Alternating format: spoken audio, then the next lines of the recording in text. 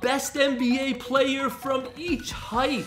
The shortest player. At 5'7", we have Marquise Noel, and his basketball skills are Noel. His field goal percentage is 0. The only points he's ever scored are free throws. Embarrassing. 5'8", Jacob Gilliard. I'm gonna be honest, 4 points, 3 assists per game, not that impressive, but he shoots 41% from 3. You know how hard that is when you're tiny? You have to shoot the ball so high. 5'9", Isaiah Thomas. For the first time in his career, he's not the shortest player. Congratulations, Isaiah. But in general, yeah, he stinks. 5'10", nobody. 5'11", Jordan McLaughlin. Another below average point guard who has terrible stats, who makes me think, how is he even in the NBA? 6 feet. Finally, some good players. We have Chris Paul, one of the best defensive point guards in the league. A 12-time All-Star. But he's not the same right now. He's only scoring 9 points a game. I mean, his defense is still good. He gets 7 assists, but he's not the same Chris Paul. So we're gonna go with Fred VanVleet. This guy is an offensive beast. 17.5 points a game? At 6 feet tall, that is insanely impressive. 8 assists per game. That's even more than Chris Paul. He is easily the best 6-footer. 6'1". We have Trae Young. 26 points, 11 assists. We already know Trae Ice Cold Young is a superstar. Think about it. He's the shortest guy to score over 20 points a game. And he's scoring way more than that. And he had competition because Darius Garland, the all-star point guard for the Cavaliers, is also 6'1". He's great, but Trae Young is just on another level. 6'2", one of the best heights in the league. Jalen Brunson, Ja Morant, Kyrie Irving, and the best one is Steph Curry. You didn't see that coming. Steph Curry is better than all of these guys. 27 points, 5 rebounds, which is crazy for Steph Curry, 5 assists. We already know he's one of the best scorers of all time. Not even right now, but of all time. But Greg, his stats are kind of close to the other guys. What makes Steph Curry on another level is his clutch. He literally just won the most clutch player of the year award. So even if all the stats are really close, how clutch he is what makes him the best at 6'2". 6'3", CJ McCollum is terrible. He's not even top 5 at this height. Get him off my screen. This is interesting because De'Aaron Fox is 6'3", and he is no joke. 27 points, 5 rebounds, 6 assists, and he was 2nd place to Steph Curry last year for the most clutch player. So he's really clutch. And I almost gave it to Fox. But no, there's one player who is a little bit better, and it is Donovan Mitchell. Same exact points, same rebounds, same assists, same field goal percentage, same 3-point percentage. It is crazy how their stats are exactly the same. So how do you know who's better? You have to watch the games. And De'Aaron Fox is amazing, but Donovan Mitchell, when you watch the Cavaliers, he just takes over. When they're losing by 10, he'll score 12 straight points and take the lead for his team. He had a 71-point game. Donovan Mitchell is just able to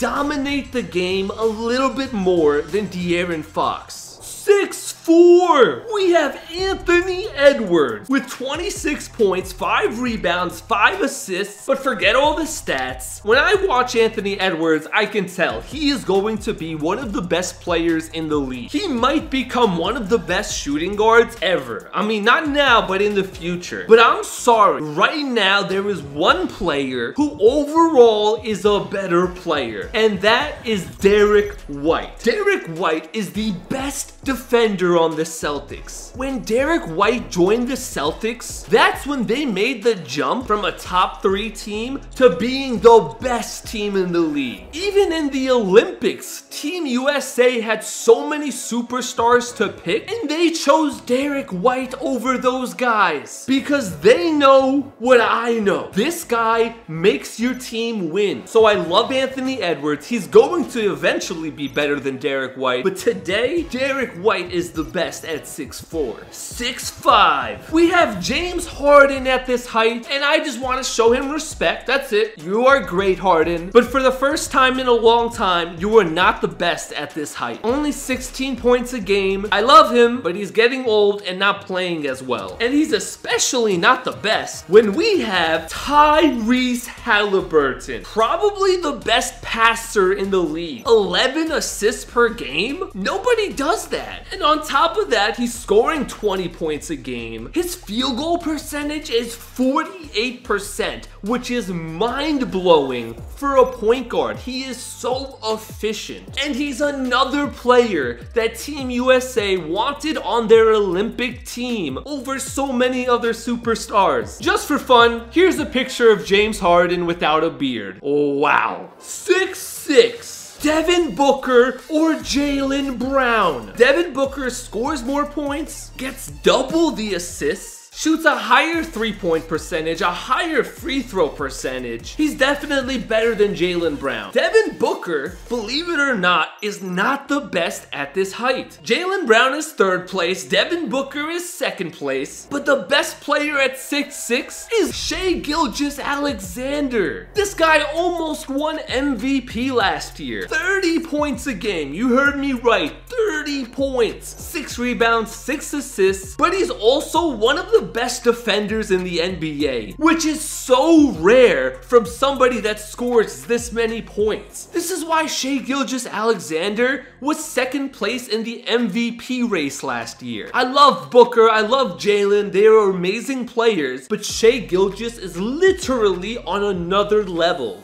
6'7", Kawhi Leonard, you lose. You are 2nd place because the best 6'7" player, well, I don't know if you've heard of him, aka Luka Magic, 34 points? What is this, Wilt Chamberlain in the 1950s when he just scored however many points he wanted? That's what Luka's doing. He's had multiple 70-point games. And on top of that, 9 rebounds, 10 assists per game. He is by far the best player at 6'7", 6'8".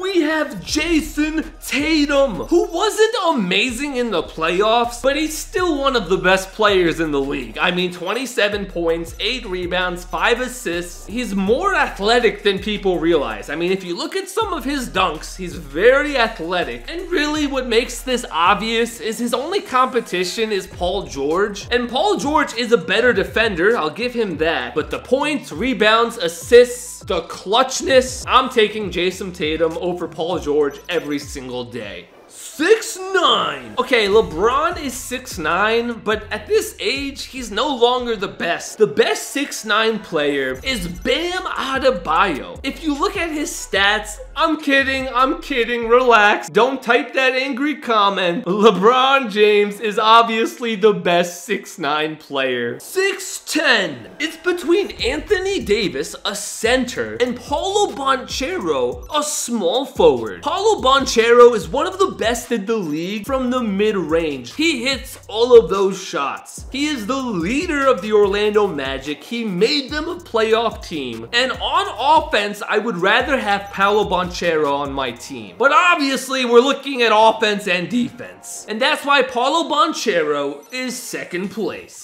Anthony Davis is top 5 on defense in the league, maybe even top 3. 25 points, 13 rebounds, 2.5 blocks per game. And this is another one where if you just kind of watch the games, it's pretty obvious. Because when Anthony Davis is on the floor, everything changes on defense. Nobody wants to go in the paint because even if he doesn't block them, he's gonna mess up their shot. It's gonna be a very difficult shot. And the best part, he just had the healthiest season of his career. It's the first time he's played 76 games out of the 81. If he stays healthy, he's gonna go crazy this year. 6'11". Oh my goodness. It is between Giannis, Kevin Durant, and Nikola Jokic. The toughest decision of the video. When you look at scoring, it's Giannis, 30 points a game. Durant and Jokic, they both score 27. So far, Giannis is winning. Rebounds and assists? Yeah, Kevin Durant, get out of there. You are third place. So now that we are between Giannis and Jokic, Jokic's stats are a little bit better. Jokic has more rebounds, way more assists, but Giannis is the better defender. This was almost a tie, but there's one thing that breaks the tie and makes Jokic the better player, and it is his ability to hit threes. With a 36% three-point percentage, defenses have to guard Jokic all over the court. Because of that, that makes him so dangerous on offense. Giannis, who is amazing, is not able to hit threes. So defenses can play like this. And that's why Jokic keeps winning MVP, because he can do everything while being a center, a big man. It is so impressive. He is the best at this height. 7 foot, Joel Embiid. You thought we had the most points with Luka? Nope. Joel Embiid averages 35 points a game, 11 rebounds, 6 assists. He shoots 40% from 3 as a 7-footer. And he's amazing on defense. I get so excited about Joel Embiid. He just keeps getting injured. But he has no competition at 7 foot. It's not even worth mentioning the other names, honestly. 7-1. It is between Chet Holmgren and Rudy Gobert. Such an interesting matchup. I know what you're thinking. Rudy's better on defense. Chet is better on offense. Nope. Well, you're right about the offense. Chet scores more points, is able to hit threes, gets more assists, and on defense, while Rudy Gobert gets 2.1 blocks per game, Chet Holmgren gets 2.8 blocks per game. And the crazy part is, Rudy plays 35 minutes a game, Chet only plays 29 minutes. So in 6 less minutes a game, he still gets way more blocks. Even though he was a rookie, Chet Holmgren is the best player at 7-1. 7-2, Kristaps Porzingis. A huge reason the Celtics won a championship. 20.7 rebounds, but once again, a big man who can hit threes. 38% from 3. We talked about how when you're really short, you have to shoot so high. When you're 7'3", you don't know if you should shoot high or shoot low. It's really difficult, but he figured it out, and he's an elite scorer. And also, there's not really any competition anyways. 7-3, Bol. Bro, this dude stinks. 5 points, 3 rebounds. How many blocks does he have being 7'3"? He gets 0.6 blocks a game. Come on, Bol. You are lucky there's no other 7'3" player. Literally anyone else would have been better than you. And 7'4", who else but the alien, Victor Wembanyama. But what about the best NBA player from each height of all time? I've got to see that.